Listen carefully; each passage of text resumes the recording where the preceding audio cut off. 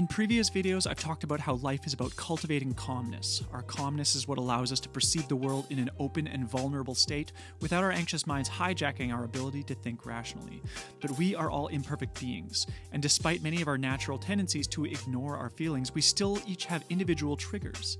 Triggers are stimuli that we perceive with our senses that our brain associates with a memory. It could be a spoken phrase, a picture, a smell, or anything that reminds you of an unpleasant memory. These triggers are often tied to being vulnerable or feeling attacked, and as a result cause us to feel shame. It takes multiple occurrences combined with self-observation and journaling to recognize these triggers. For example, I might notice that some of the symptoms of my anxiety, my heart rate increases, my breath becomes shallow, I struggle to maintain eye contact, I have a hard time keeping a conversation going, I zone out, I'm short-tempered, I get defensive, or one of the biggest things of all, I keep all this information to myself. One of the most important practices of self-observation is to not only learn what triggers you, but also how your brain and thinking patterns change under the perceived threat.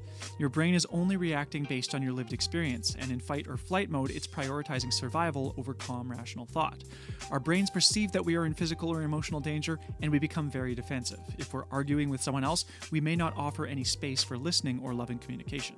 An experienced self-observer knows what things, even if irrational, trigger their brains. They're able to quickly recognize the shift in their emotional landscape and be fully aware that their fearful brain will make any reconciliation extremely difficult.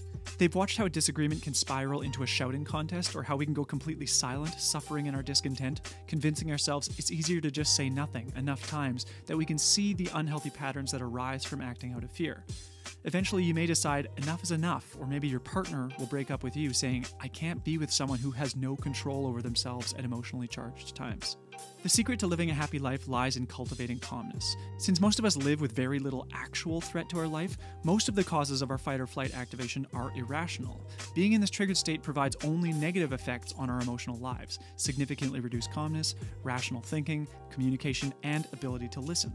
Being frequently stressed also releases high amounts of cortisol, which is created in the adrenal glands to calm us down. The long-term effects of too much cortisol include chronic diseases, weight gain, lack of energy, difficulty concentrating, and a compromised immune system. It's very harmful to allow ourselves to be chronically stressed. We minimize stress by having a plan to get ourselves out of the anxious state.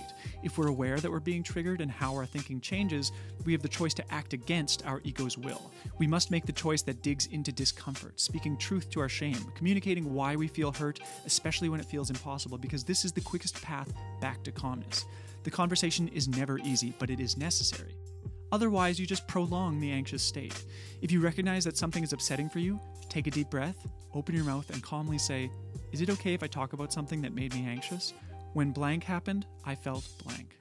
If you find that the chronic triggers for your anxiety are specific people, consider how to limit the amount of time that you spend with them. Your mental health always comes first, and you can't take care of anyone else if you can't take care of yourself.